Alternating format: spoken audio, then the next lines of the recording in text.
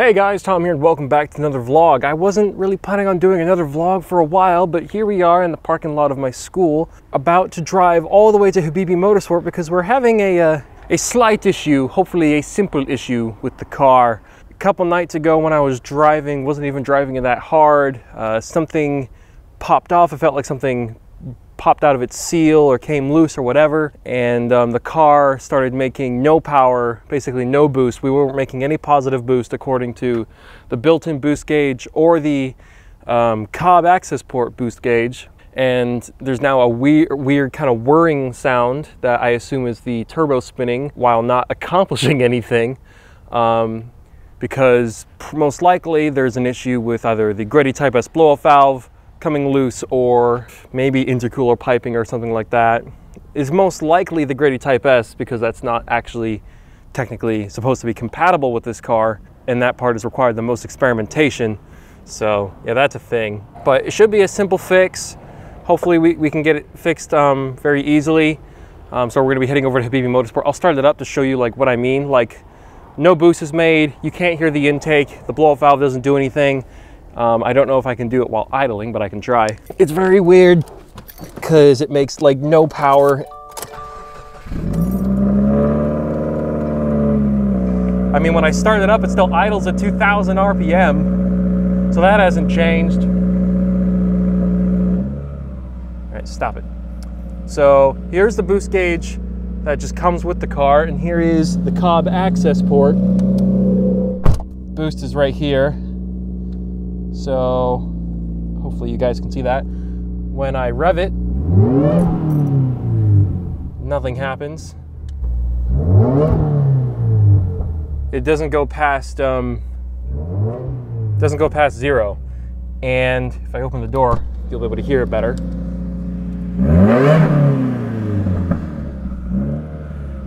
The exhaust sounds great, but there's the weird whirring noise, and that's worrying. So we're gonna be taking over to Habibi Motorsport to have it looked at. I've got all my school stuff with me, so while they're working on it, I can just work on classes and editing and stuff. Just as a random thing to kind of celebrate, we hit 1 million views on the How to Get to Fast and Furious Skyline sound. That's really cool. My first video with 1 million views ever. It's no surprise that that's a video that would do it first, but still very, very, very cool. And we'll see which video is next to do that. Probably it's going to be the guide on how to build the M3 GTR, which is coming. I'm going to be working with Herschel Brewer at Scottsdale Motorsport to figure that out, because he is the BMW man, and he knows his stuff. He's got his connections, and he's a cool guy. So he actually helped with the M8 GTE video. I should have really credited him, but I didn't. But he will definitely be getting some credit for the M3 GTR video that hopefully we can work on. And he's a very cool guy and a supporter of the channel, and hopes that we can go even further than we are now, and what I even have in mind. Maybe becoming the next Top Gear, who knows? But yeah, let's head over to Habibi Motorsport and get the poor car fixed. Just gonna quickly give you guys an idea of what the bad whirring sound sounds like. Let's get out of the parking area. Oh, that sounds terrible. See if we can hear it just in first.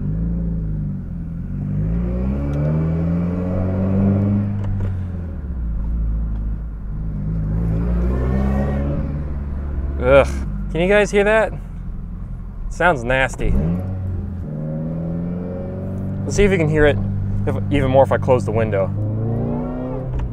Ugh, sounds like a drill. So I'm gonna be babying this poor car all the way down to Maryland Heights, because I don't want to cause any issues, and I elected to not tow the car. So I'm driving it the whole way there. Go on, tractor. Oh, that's a cop. I'm gonna put my phone down. Or not phone, camera. Hello, officer. Not doing anything outrageously illegal. Are there laws against holding cameras while filming?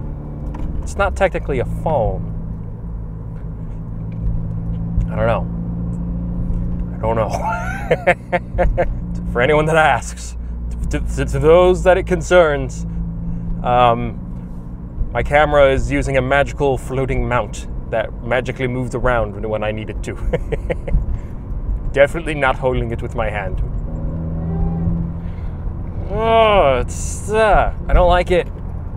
I don't like it. Well, hopefully it'll be an easy fix so that we can get it back to making full power again, full boost, and making awesome Brian O'Connor gritty Type S blow-off valve noises. I don't really want to spend a whole bunch of money on repairs. I've already had to replace the clutch and master cylinder in this car before. Sorry if I wasn't pointing the camera at me. I've got about $8,000 or $9,000 worth of modifications left to do on this car. Those include body kit, wrap, wheels, and wing. Not too bad. Nothing that will break the car as well, which is nice. We don't need any more of that. So, and once we finish with the WRX, we can totally set our sights with no trepidation, hesitation, or hindrance of any kind. We can set our sights on the M3 E46. That is, as promised, the next car we are going to be doing. And I'm thinking, I've got several ideas on how to execute that project, because it is a project that requires a higher budget, is much more complicated, and will take more time and all sorts of stuff. So I need to figure out how to fund it. I need to figure out who to work with, what I'm going to do with it, how I'm going to film it, how I'm going to try and get it to pay for itself a little bit. Because money is a very big concern, because we're talking about a few $100,000 worth of car stuff. And I have some ideas that could potentially help negate a lot of the costs without having to cut any corners. And it could be even more fun for you guys to enjoy entertainment-wise.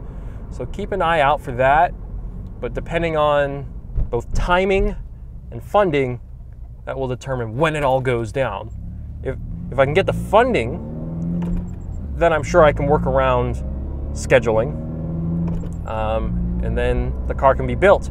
And the sooner the car can be built, the sooner we can tackle other projects as well. Because I know a lot of you are thinking, well, I might be an M3 GTR fan, but I'm more of a Nissan Skyline guy myself, and I want to see what Tom can do with a Skyline. And it's like, well, so do I, but that's also very, very expensive, because Skylines can hit you as hard as a used Lamborghini. So you got to be aware of that. I'm also not going the speed limit. I'm a little afraid to, because I don't really want to cause actual damage to the car. Like, I don't want to break the turbo. I don't want to damage the engine. I want this to be simple and easy to fix. If it ever becomes not that, oh, I'm gonna have to speed up. There's a semi behind me. I don't want to. We're going 60 in a 65. Usually going about 70 in these sort of areas. At least we're getting to enjoy a nice drive. If it weren't for the really, really horrible whirring noises of my engine, it would be fine. Oh Christ, on a bike. I have to change lanes. I don't want to speed up. I really, really don't want to speed up, but y'all are forcing me to. I don't mind slowing down. I am a fan of going slow. I'm really not, but today I am, and so is my car. That just sounds so horrible. They're open until 7, so hopefully they can figure something out before they close. Otherwise, I'm gonna awkwardly have to find a ride home, which, yeah, will not be fun. But, yeah, hopefully we can get this fixed and not put a dent in the M3 E46 funding. All right, see you guys in the next clip. Okay, so you guys probably want to know how that went down. It's the next day, and the car is not here. I can even show you by going downstairs. It's empty, nothing. So the issue with the WRX was more serious than I thought it was going to be. Well, let's put it this way. The blow-off valve was perfectly fine, still perfectly secure. Nothing with that happened. Nothing wrong with the exhaust, nothing wrong with the intake or intercooler piping. The turbo is smoked though. The turbo is ruined, like completely ruined. I can't yet tell you what caused the turbo to break, but essentially it's all shredded on the inside. Like the actual fan and a few other things are all screwed up. Not sure why or how, so that has to get fixed. But obviously, beyond getting that fixed, we have to confirm what caused the turbo to just break, because I am not willing to believe that the factory turbo in the WRX just decided to break for no reason. So we also have to find the cause and make sure it doesn't happen again, because I don't want to waste money just replacing the turbo. But yeah, the car's broken. I'll kind of reenact what it was like going into Habibi Motorsport and like how it went down. So it's like, all right, hey man, I called about some issues I was having with the car. Keys are in the car outside. You can bring it in and just have a look. We had an issue where there was a popping noise and the car stopped making a ton of power, wasn't making any boost. It was making a weird whirring kind of power drill noise inside the engine. Didn't sound very good. Can you just have a look? We were thinking maybe it was intercooler piping or the blow-off valve or whatever. All right, sure, I'll take a look. All right, and then I sit down, I get out my laptop, and I start editing videos and then eventually working on school stuff. He comes over and says, "So your turbo's smoked." And I go, because that hadn't even crossed my mind that the turbo could have been broken. And we're not 100% sure why or how. I couldn't even fully understand what was broken on the turbo. I can't quite remember just specifically what he told me. And it could be something to do with a seal breaking that's related to oil or something, because there was some oil and it was all burnt and stuff. Yeah, just not fun. The turbo being broken, it's an annoying setback, because I think a factory Subaru turbo is about $750. To some, this might be an opportunity to upgrade the turbo in disguise, but I'm not really in the mood to do that. I don't really want to spend any more extra money than I already would have to on this car, because it wasn't part of the plan to increase the power or any of the hardware related to the turbo, because all I really wanted to do was a few aesthetic things and then be done with the car for a while and keep it as a reliable daily. Problem with that is that when something breaks on the daily, you expect it to be the modifications, not the factory stuff. So I don't know what caused this, and that's what we have to figure out, because otherwise, how is this a daily? Because the daily is meant to work and be reliable. But again, you know, this is part of owning a sports car. It's part of the responsibility. When stuff breaks, it's more expensive than normal. But I'm very curious about what the explanation is for why the turbo died, seemingly for no reason. Because I wasn't driving hard when it happened. And as far as we know, nothing indicates that it had anything to do with any of the modifications I've done to the car. You know, because the car wasn't running really hard. It wasn't being driven hard. The engine shouldn't be working hard because the boost, you know, like, it's not tuned all that aggressively either. It's making maybe 305, 310 horsepower at the most if I'm lucky. So, yeah, that's really weird. Really weird. But yeah, so WRX is down. Gonna have to order parts and figure out how to prevent this from happening. Figure out what happened with the whole oil situation. I'm sure that's not going to be simple. I hope it is, but I'm no longer going to make the assumption that anything on this car is going to be simple, even though it's all to do with factory stuff. So yeah, thank you guys for 1 million views on the Nissan Skyline GTR video. And let's pray that the WRX can be fixed and that it remains sustainable. It's borderline not. So yeah. Because if it keeps breaking for no reason, that could be a real issue in terms of how long I can keep it, which is very annoying because, as you know, college student budget.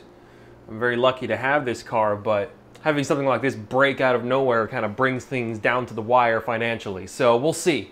I am going to fix it, regardless of whether I keep it or not, because I'm not going to sell a broken car to someone. That would be kind of dumb, don't you think?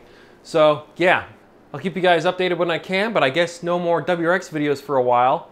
However, I will continue to do more vlogs and things like that when I can, when I go to shows and car reviews. There is a silver lining to this. This has convinced me to go out and message a bunch of people to do car reviews in person, and I've got a few neat cars that I've actually confirmed. One of them being the car I actually want to buy, an M3 E46. So keep an eye out for an M3 E46 review, because that will be happening, that will be cool. He's doing all sorts of neat stuff with the car, and he's a college student. Well, specifically, in his words, a struggling college student. But aren't we all? I think that's just another word for college student. In fact, I would say college student is just an abbreviation of the full term struggling college student. So, thank you guys so much for watching. Hope you guys are looking forward to everything I've been doing. Hope you guys are enjoying the Need for Speed Heat videos, because I'm having a lot of fun doing those, and they seem to be helping the channel quite a bit. They're you know, in terms of gaming videos, they're doing much better than how I would normally expect them to be, because they're getting a few thousand views each, which is, I'm not going to complain. But yeah, thank you guys so much for watching. If you enjoyed this video and are new, comment about how you feel and also what you had to eat today. If you liked the video, obviously hit the like button, because there's no confusion there. And of course, if you are a cool person, you can even subscribe after you've had a peruse through the channel. And assuming you've been around for a while and just want to support the channel and do the extra mile sort of thing, you can head over to my Patreon, where you can help fund travel, filming equipment, so I can get a camera that has better stabilization so that this doesn't happen all the time. The next thing we need is like a camera with a built-in mic, and is a little bit bigger and a little bit less shaky. And then of course, the funds would also be going into either the WRX or any other future upcoming car projects. So yeah, if you want to do that, check out the Patreon. But that's enough for me. This video isn't meant to be a big thing, just kind of an update on the car, because I made a post about the WRX being down on the community section of the channel, and I thought I'd explain it in video form instead, because yeah. So anyways, thank you guys so much for watching again for the second or third time, and I'll see you all next time. Take it easy and keep it crazy. See ya.